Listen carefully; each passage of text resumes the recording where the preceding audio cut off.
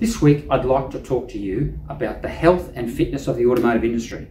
Last week, big week, exciting week for MTA Queensland and our broader industry members. We hosted our signature innovation event, Camm. But this year, we focused on, yes, what's coming to impact on our industry, but more importantly, what will we look like in the future? That meant we had some fantastic sessions from leading dealers to talk about how will the dealership model evolve as the various issues impact on them, be that electric vehicles, be that different sales models. We had service stations, a service station expert to talk about how they're evolving with the impact of electrification and the challenges they face around the capacity of electrical networks. We heard from the panel and paint industry about how to make their industry more attractive in this ever-competing labour market. Really exciting information. Most importantly, we also talked about policy, and that's about we're hearing more and more from government, particularly and policymakers, about commitments for electric vehicles.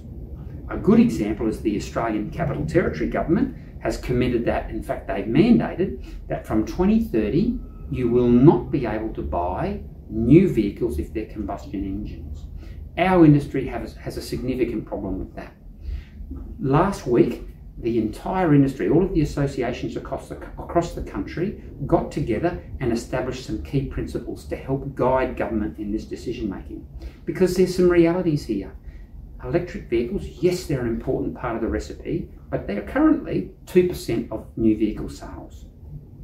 All of the predictions are by 2030, they might be somewhere in the range of 18 to 25% of vehicle sales. Yes, higher at the premium end in terms of percentage, lower at the volume end.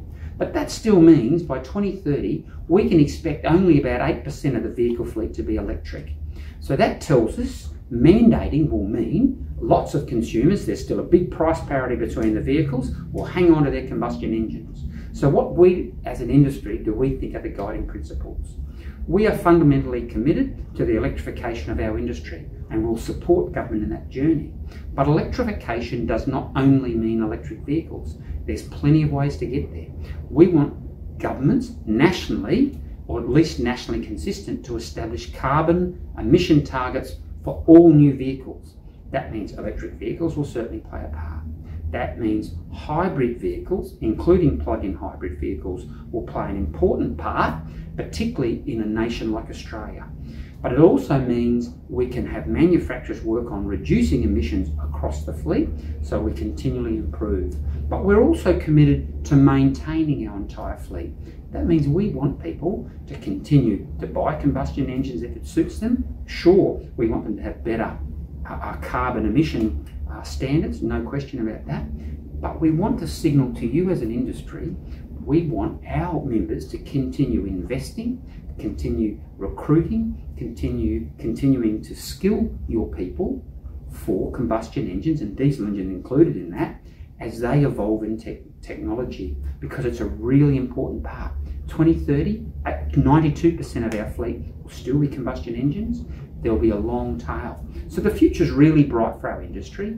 If we're honest, if we're transparent, we continue to invest in, yes, new technology, but also the skills we need today. See you next week.